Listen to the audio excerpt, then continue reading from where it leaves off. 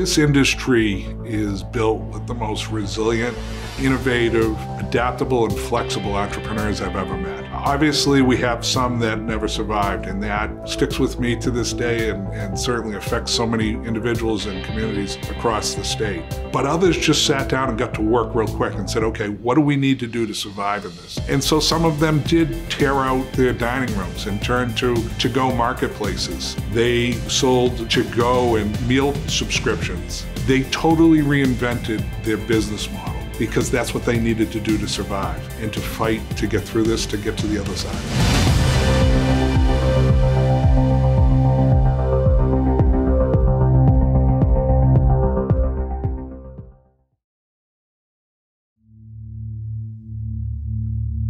This showed that one shock can roil the system, that we can get to a point where our grocery store shelves are empty. This was the first time in my lifetime that I can remember, at least, where that manifested. That absolutely right, all of these things that we've said on an academic level about our food system playing out right in front of my face. I mean, did the federal government do enough? The short answer is no. Whether you're on the left or the right, I absolutely don't care.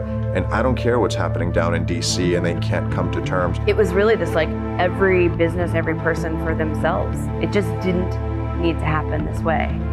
Businesses were not given any guidance or helped in any meaningful way for so long. We were left to our own devices. Our employees need to be made whole. My take has been, if you are coming in to my restaurant and saying, I have to close because of COVID, okay, I'll close, but what are you going to do? Not even for me, what are you going to do for my staff? If you just look at the economic data about how many of them went out of business and how many of them experienced drastic decreases in sales and have relied on these government programs, including the original PPP loan grant program and now the Restaurant Revitalization Fund, clearly that industry has been hit. And the idea that we were all in this together, we're not all in this together. Restaurants were left with nothing. With no plan, no guidance.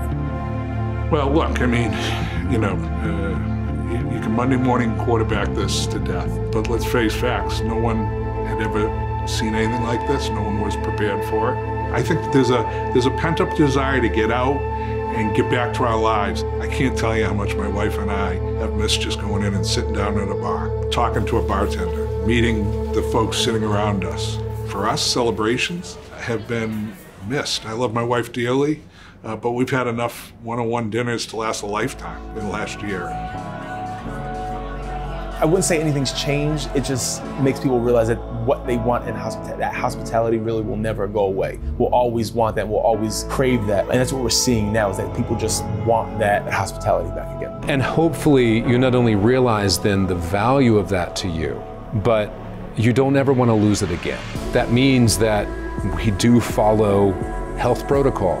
That means that I do support my local restaurants, my mom and pop restaurants, these local businesses that maybe pre-pandemic, where they were always available, always open, maybe it didn't register to me how valuable that was in the way I enjoyed life. It's interesting to phrase it in the way of being grateful for what's come out of this, but truthfully, we really are. There's a number of silver linings from the pandemic, not the least of which are restaurants that added innovative parts to their operations that diversified their revenues in a profitable way. It's allowed us to get off the hamster wheel and slow down and really look at what we're doing and where we're going, and it's allowed us to shift and change and be flexible in a way that we probably wouldn't have done.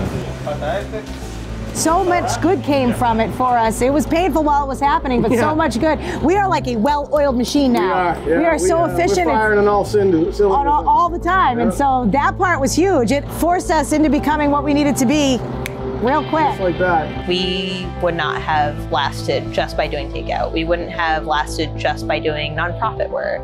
It was a combination of kind of all the things. This will live in our memory for a very long time. I think transparency about their sanitation processes frankly, are going to become a marketing tool. And the restaurants that do it the best, the restaurants that are most transparent and most innovative, just in simple cleaning and safety precautions, I think we'll have a leg up. Being responsible gets you to where we need to get to faster and in a better way with less injury to the general public. I think one of the most important changes here at Uni, but also within the whole restaurant industry, is there used to be this kind of, you know, if you're sick and you work in a restaurant, you just take a Tylenol and you suck it up and you go into work. Now, if you're sick, I don't want you here. Take time for yourself.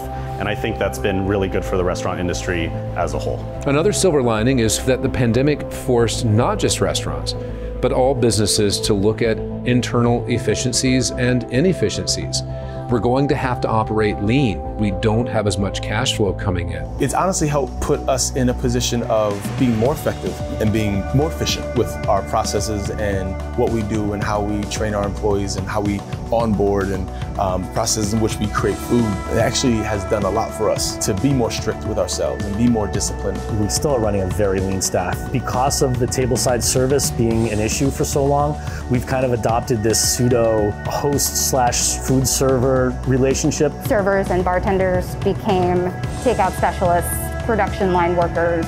Patio season 2020, all of my hosts became servers overnight. We learned how to make all of that work with peanuts, with nothing.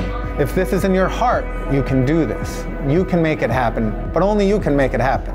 You have to put your heart and soul into this, and once you put your heart and soul into it, you'll be rewarded. And you learn to grind it out. You learn to pivot. You learn to fight and continue fighting for every single inch until you get to the other side. I love what I do. This isn't called work, this is called love. This is called passion, this is called tradition. And I'm not gonna make my dad sad because he didn't come here and made a mistake. He came here and gave me that opportunity that he wanted to give to me and my sister when he first came here. The reason they came here is to show us a better life. And I'm not about to blow that on. I'm not about to make a failure out of that. I'm gonna do everything in my power to bring everything that they wanted to bring to America, and it's gonna come through my hands. Because if a pandemic can't stop us, nothing's gonna stop us. I don't have a crystal ball to know when this is fully gonna get back to normal, but I do know that as we start to open back up and as we start to be more responsible and more conscious about how we interact and how we dine and how we do everything, how we socialize, that we can just get back to giving hugs and handshakes and being convivial and being together and just make sure that we can keep this, right? It's obviously been a huge setback for the country, but at the same time, with any sort of situation like this, you end up learning a lot about yourself and about your business and about your continuation and what you want to do past this. So it's not all bad, but there's no regrets, really. I think it's actually gonna help us be stronger coming out of this.